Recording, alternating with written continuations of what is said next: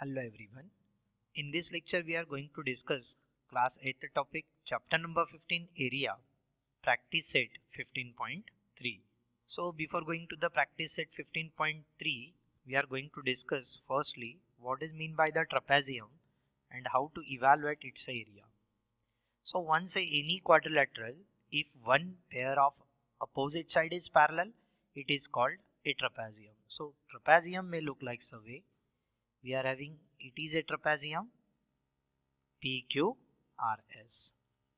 Now is in the quadrilateral PQRS, once we are having one pair of opposite side, that is segment PQ, which is parallel to the segment RS, so that given quadrilateral is a trapezium. Now to evaluate the area of trapezium, let's try to draw the perpendicular from vertex S on its opposite side PQ. Supposed to be we are having SM be the perpendicular on PQ, and same thing let us try to draw the perpendicular from point R on its opposite side PQ. Let us we call it as a RN. Now the trapezium is divided into the three parts. First is the triangle, second is the rectangle, and third is again a triangle. So that to evaluate now area of a quadrilateral PQRS means the trapezium, that is equals to we are having area of triangle PMS plus area of a quadrilateral, that is we are having MNRS, which is a rectangle here, and plus we have area of a triangle, that is NQR. Now we have area of a triangle is half times base into height. So SM be the perpendicular drawn on the PM of the side of a triangle PMS. So SM be the height of the triangle and PM be the base. So that we are having base into height means the PM into MS, plus area of rectangle we have length into breadth. So that we are getting length becomes we have the MN and breadth becomes we are assuming MS, plus area of triangle NQR equals to now we are having half times. Now RN be the perpendicular drawn on the side of the triangle, that is QN. So QN be the base under consideration, and the height becomes we are having RN. Now since the given quadrilateral, that is MNRS,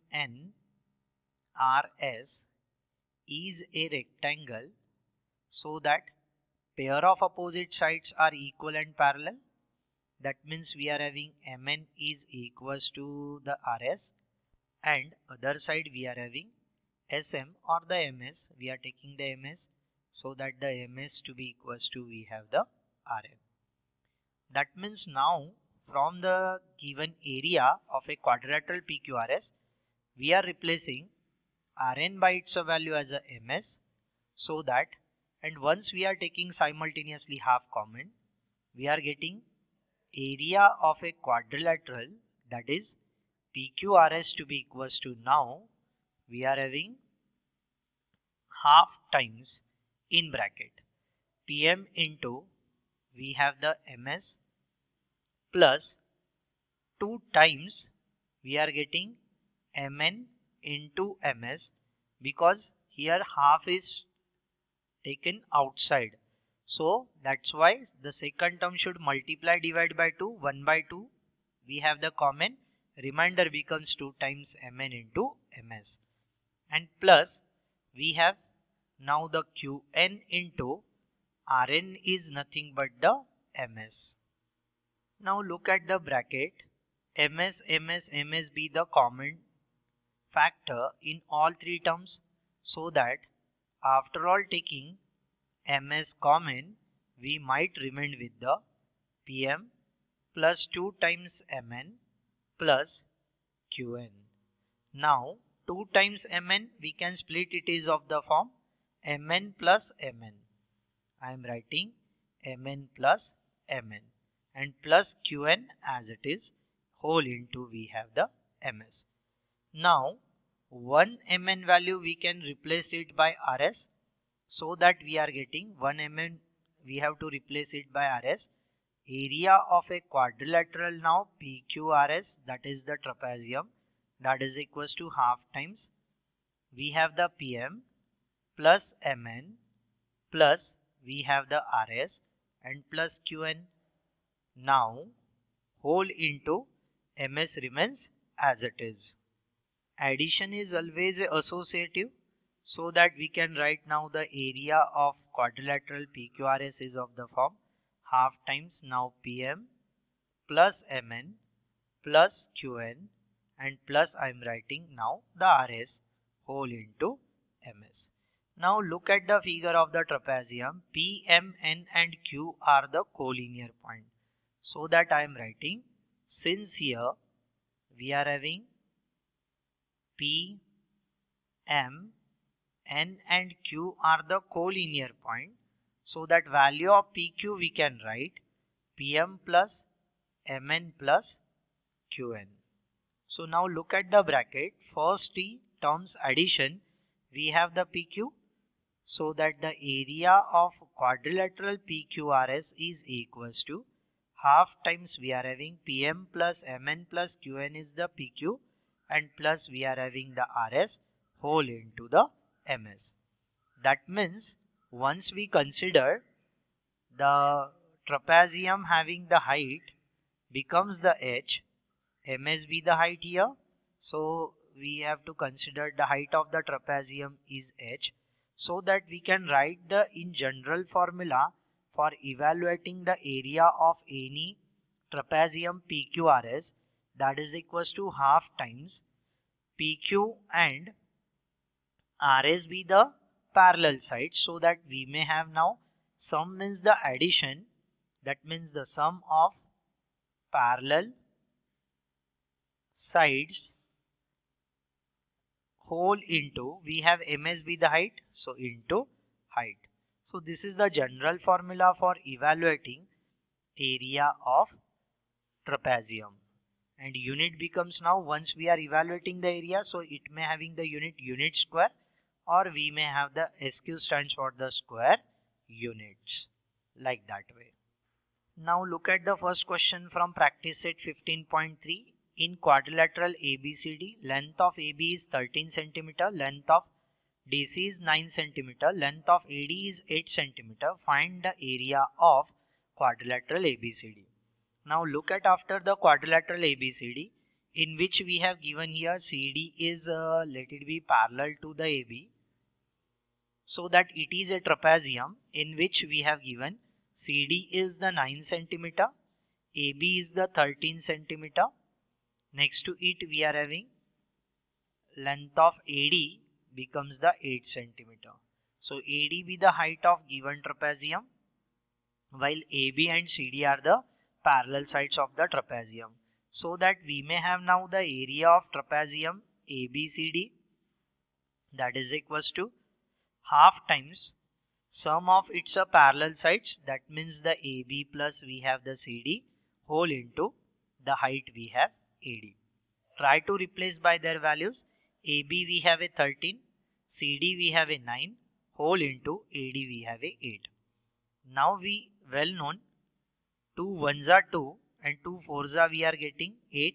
13 plus 9 we have a 22 and 22 into 4 we have a 88. Once all dimensions are is in centimeter, so that area of given quadrilateral ABCD, that is equals to we have 88 centimeter. We may evaluate the area of the given trapezium by joining the given quadrilateral ABCD by joining the segment AC. Once we join the segment AC, so the given quadrilateral ABCD is divided into the two parts or the two figures. Both are the triangle. One is the right angle triangle and other is the scalene triangle might be. So that we can write now the area of quadrilateral ABCD, that is equals to area of first triangle we have the ADC and plus we are having area of the other triangle is ABC. Now area of triangle is half times base into height. So for ADC, AD be the height, CD be the base under consideration. so that we are getting 9 into 8 plus half times. We are having now, let us draw the perpendicular from point C on its opposite side. Let us call that point of intersection of the perpendicular and the AB becomes the point E. So now CE is same as that of AD. So height we are having the 8, while base we are having the AB as a 13. Try to simplify it. 2 4s are 8, 9 4s are we have a 36, 2 1s are 2, 2 4s are 8, 13 4s are we have a 52. 52 plus 36, again we are getting the same value, that is 88 centimeters square. So this is the other way to find the area of given quadrilateral ABCD. Look at the second sub question from practice set 15.3. Here we have given the decimal values of length of parallel side and the height of the trapezium. So length of two parallel sides of a trapezium are 8.5 centimeter and 11.5 centimeter respectively, and its height is 4.2 centimeter. Find its area. So area of, now no need to draw the figure and all, we may have direct values. So area of trapezium we are having half times sum of its parallel side into height of the trapezium. So that area of trapezium we are getting half times. Parallel sides are length we have given 8.5 and 11.5. So that sum of them means the addition 8.5 plus 11.5 into height of the trapezium we have given 4.2. Now half times 8.5 plus 11.5 we are getting 20 into 4.2. Now we able to know that 2 1s are 2, 2 10s are 20. So 10 into 4.2 we are getting 42. So at last I am writing area of given trapezium is equals to, we have a 42. Units are in terms of the centimeter, so that the unit we have for the area now the centimeter square, or you may write it is of the form SQ stands for the square centimeter, like that way. So hence we have 42 centimeter square or square centimeter. Look at the third question from practice set 15.3. Quadrilateral PQRS is an isoscale trapezium. Now what is mean by the isoscale trapezium? Here we have given PS is congruent to that of QR. That means pairs of non-parallel sides of a are, that means the trapezium are congruent. Next to it we have given length of PQ is 7 cm. Segment PM is perpendicular on SR. Length of SM equals to 3 cm. Distance between two parallel sides is 4 cm. Find the area of quadrilateral PQRS. Now look after that, once we are drawing the perpendicular from point Q on its opposite side, let us, we will call it as the QN be the perpendicular on NR, and here now QN is congruent to that of PM because both are the distances between parallel lines, so they are congruent. So that we can say that the triangle PSM and the QNR are congruent by using hypotenuse side test. Keep in mind. And once the given two triangles are congruent, then as per the pair of remaining sides are said to be congruent, we are having SM is congruent to NR. Once SM is 3 unit, so that the NR value is 3 unit. Look at now the quadrilateral PMNQ. It is a rectangle, so that pair of opposite sides are equal and parallel. So once the value of PQ is 7, so that the MN is also 7. So that we are getting, once the S, M, N and R are the collinear point, so the value of SR is equals to, we have a SM plus, I am writing MN plus NR. So let us try to add up 3 plus 7 plus 3, 7 plus 3 10, 10 plus 3 we have a 13 be the value of SR. And now once we are having the SR value is 13 unit and whose parallel side we have the PQ, that is 7 unit. So 13 plus 7 is 20 and into the height and divided by 2 we are getting the area of given quadrilateral PQRS. So that we are writing now our answer is of the form, draw segment QM which is perpendicular on we can say is the SR, segment SR. That should implies now the PM is equals to, we have a QN and both are to be equals to 4 units. Already we have given distance between parallel line is 4 unit. And unit is also given, that is centimeter, so we can write the unit as a centimeter. Now here we can say is now in triangle PSM and triangle we have a QNR. What data we have with us? Firstly, the segment I am writing PS, that is the hypotenuse of the triangle PSM, which is congruent to that of segment QR. That is QR is the hypotenuse of other triangle, that is QNR. Why? Because this is given trapezium is an isoscale trapezium, so pairs of non-parallel sides are congruent. And next to it we are having segment PM, that is congruent to that of segment QN.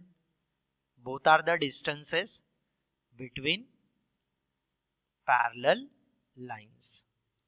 Hence we can say that by using the hypotenuse side test, given two triangles PSM and the triangle QNR are congruent.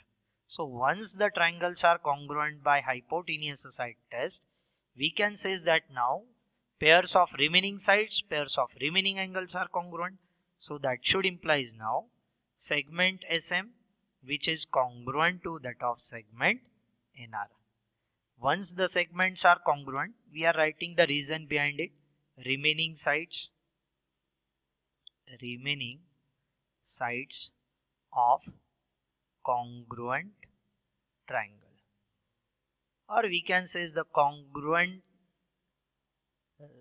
sides of the congruent triangles in short. And once they are congruent means they are having the same length.